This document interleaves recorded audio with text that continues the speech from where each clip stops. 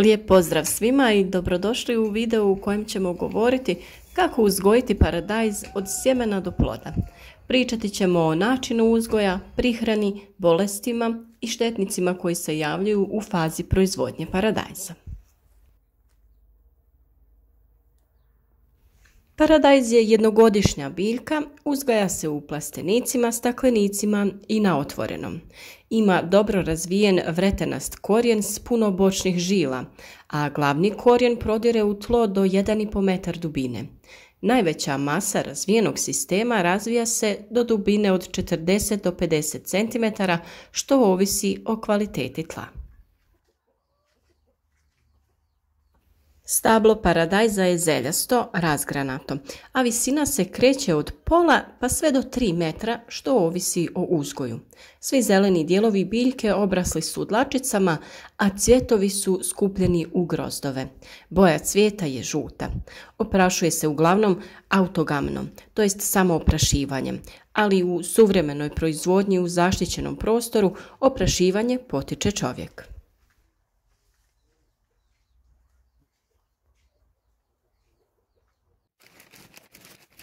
Za ranu sadnju potrebno je rano sijanje sjemena.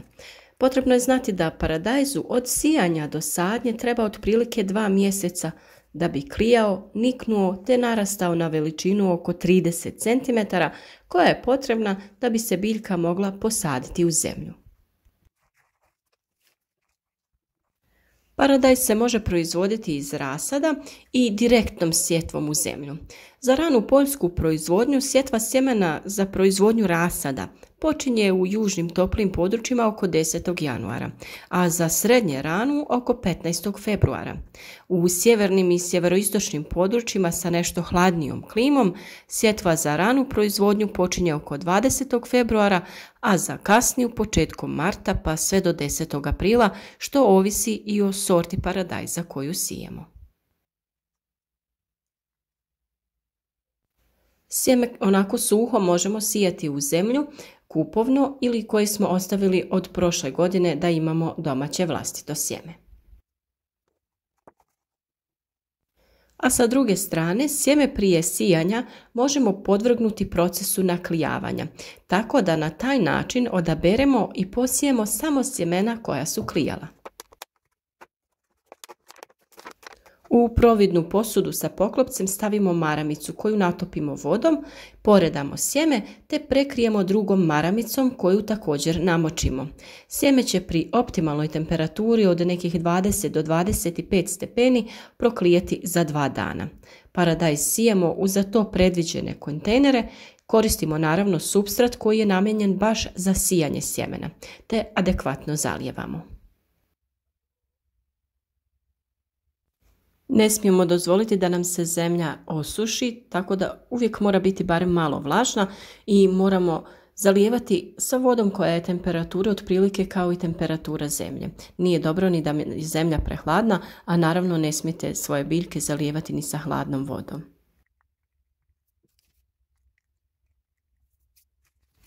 Za brže nicanje možete iskoristiti specijalno klijalište o kojem smo vam već pričali u drugom videu. U njemu možete biljci dati odgovarajuće uslove poput temperature i svjetlosti. Paradajz u tim uslovima može niknuti za doslovno samo 2 dana. Minimalna temperatura za klijanje sjemena je 10 stepeni, a klijanje u tom slučaju traje od 8 do 23 dana.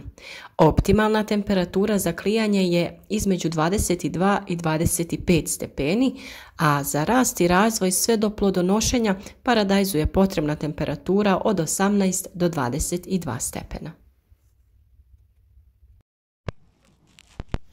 Rasad za ranu proizvodnju kao i za proizvodnju za plastenike pikira se, to jest presađuje kada razvije 1 do 2 prava lista.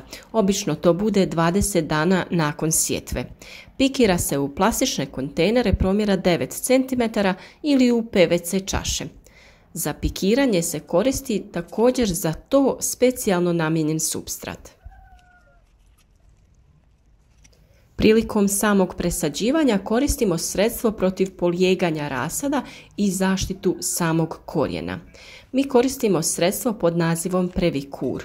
On se dozira 5 ml na 15 litara vode i zalijeva se biljke nakon pikiranja. Nakon što je paradajz izrastao na oko 30 cm, vrijeme je da pripremimo tlo za sadnju. Ukoliko je neophodno, tlo je potrebno uzorati, a nakon toga isfrezati. Naravno, prije frezanja pod tlu se dodaje stanjak ili peletirano gnojivo. Tlo za uzgoj paradajza mora biti rahlo, dobre strukture, plodno, neutralno ili slabo kiselo, pH vrijednosti od 6 do 6,5. Treba izbjegavati tla koja sadrže puno gline, jer u tim tlima ne može dobro da razvije korijenov sistem. Na tako pripremljenom tlu formiraju se redovi koji se prekriju sa crnom folijom, a ispod folije se stavlja sistem za navodnjavanje kap po kap. Rani paradajz sadi se na razmak 70 x 35 cm, to jest otprilike 400 biljaka na 100 kvadrata. 70 cm je razmak između redova, a 35 cm je razmak između biljaka u jednom redu.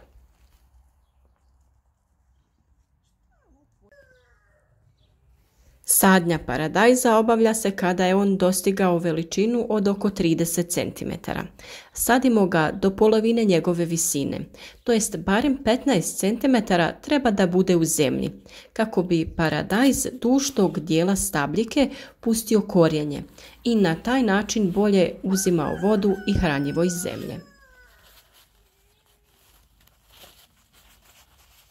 Kao i kod pikiranja, tako i prilikom sadnje potrebno je koristiti fungicide za sprečavanje truleži stabljike, koja se najčešće javlja na ovom dijelu gdje stabljika ulazi u zemlju. Kao što smo ranije spomenuli, sredstvo se dodaje u vodu sa kojom se zalije posađena biljka. Ukoliko prilikom sadnje prvi listovi na biljci ulaze u zemlju ili ju dodiruju, najbolje ih je odmah ukloniti tako da bi izbjegli trulež i bolesti.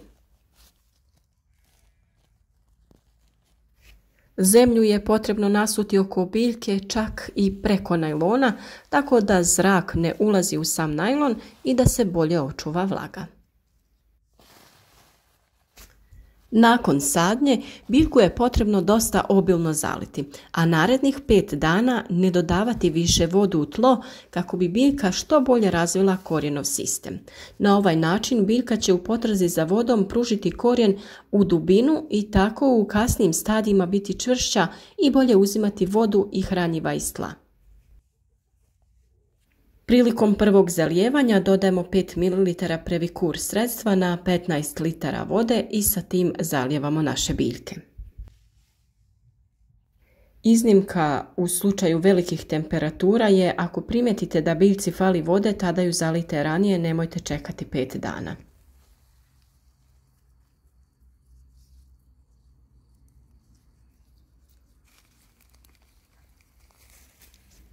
Kada se stabljika ukorijeni i počne intenzivno da raste, potrebno ju je pričvrstiti, odnosno vezati plastificiranim konopcem o krovnu konstrukciju plastenika. Najlakši način pričvršćivanja konopca za biljku jeste da nabavite ove plastične prstenove koji daju biljci prostor da se dalje razvija, neće ju stezati pri donjem dijelu, kao što bi to učinio konopac.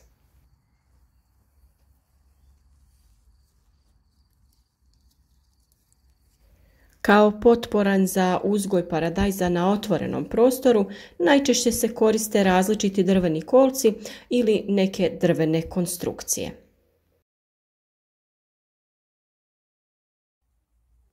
Kada se radi o prihrani, mineralna gnojiva imamo u različitim formulacijama označenih sa oznakom NPK, dušik, fosfor i kalij. Svaki od tih elemenata dodajemo u određeno vrijeme. Fosfor je bitan za jačanje korijena, pa prilikom pikiranja i sadnje paradajza gledamo da on bude u većoj količini, na primjer omjer 10-40-10. Za razvoj biljke nam je potrebna veća formulacija dušika, pa ćemo nakon što smo posadili paradajz i želimo da ojačamo i potaknemo rast biljke, njega dodati u većoj količini od ostalih elemenata. A kada krene cvjetanje, kalij je element koji želimo dodati u većim količinama, na primjer formulacije 7, 14, 21. Najbolje je za prihranjivanje koristiti NPK gnojiva u obliku kristalonske formulacije koja je pristupačna biljci. Paradajz raste tako da se mladi izbojci, to jest takozvani zaperci, stvaraju iznad listova. Kada bismo pustili biljku da se slobodno razvija, poprimila bi zamršen grmolik izgled. Zbog slabije prozračnosti porasla bi opasnost od razvoja gljivičnih bolesti, a i plodovi bi bili manji i slabije kvaliteta jer bi kroz šumu izbojaka i listova sunce do njih teže prodiralo, pa bi oni zbog toga neravnomjerno sazrijevali. Kako bi spriječili da do toga dođe, zaperci se otkidaju dok su još mali, to jest ne veći od 5 do 8 cm. I to najmanje trebate raditi jednom sedmično. A ako vam je neki zaperak promaknuo i naraste, više ga nemojte trgati, nego mu samo otkinite vrh.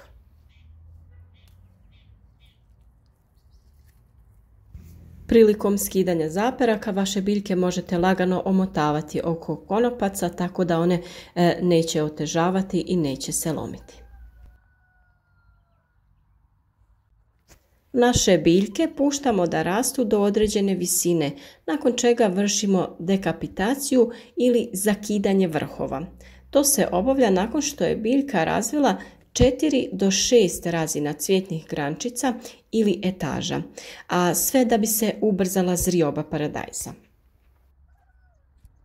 Visinu vaše biljke ostavljamo vama na izbor, ali imajte na umu da svaka sljedeća etaža utječe na kvalitetu vašeg paradajza. Naravno, u tom slučaju uz adekvatnu prihranu i održavanje može se uzgajati paradajz čak i do 14 etaža.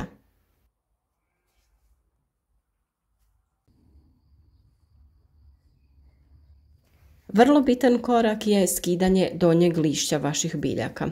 Uklonit ćemo samo donje lišće koje stari i uvija se.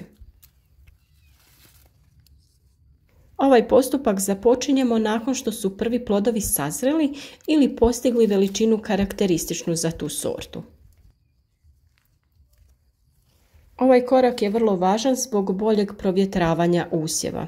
Naročito se provodi u plastenicima i staklenicima. Ovo lišće se skida postepeno, 1 do 2 lista u jednom pohodu i bitno je da to svo lišće iznesete van iz plastenika da bi izbjegli širenje bolesti. Također što je bitno napomenuti da je nakon ovog postupka obavezno prskanje fungicidima radi zaštite rana od napada uzročnika bolesti. Ono što je bitno za napomenuti vezano za oplodnju u zatvorenim prostorima, to je da se nerijetko mora obavljati mehanički, to jest ručno. Produktivnija je u doba oblačnog vremena sa visokom vlažnosti zraka jer se tada sprječava oslobađanje polena. Ona se može obavljati upotrebom nekih vibratora ili pretresanjem gornjih žica za koje su biljke pričvršćene. Tako vršimo oslobađanje polena koji na taj način lako oplodi tučak cvijeta. Ovaj postupak najbolje je da se izvodi u prijepodnevnim satima kada je vlaga najniža.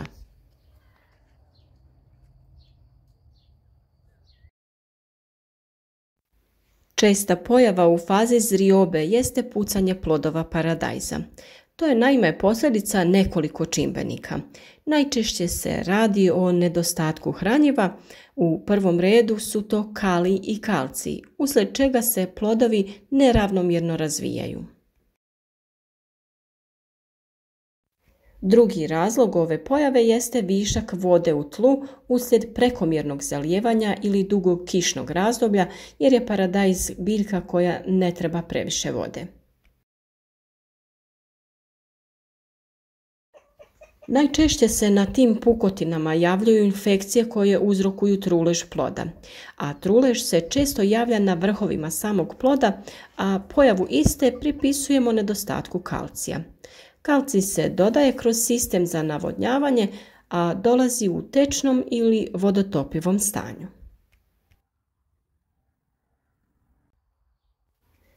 Biljke još u ranom stadiju preventivno treba zaštititi od plamenjače.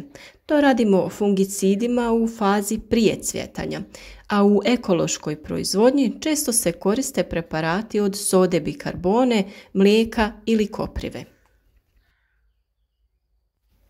Također, preventivan način suzbijanja ove bolesti jeste pravilan razmak između biljaka i skidanje listova, da bi se dobila prozračnost u nižim predjelima. Listovi se u više navrata skidaju tokom berbe.